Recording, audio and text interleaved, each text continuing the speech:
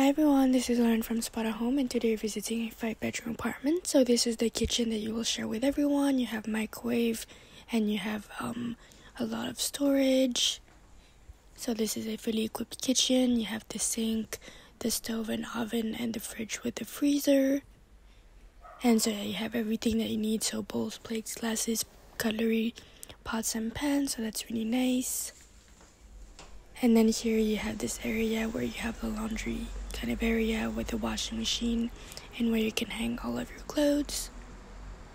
Here is the bathroom, so you have the toilet and then you have the sink with some storage under and the mirror.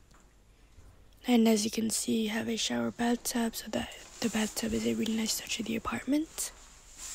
This is a better view, and so yeah, 4 people will share this bathroom, as the first bedroom has its private bathroom.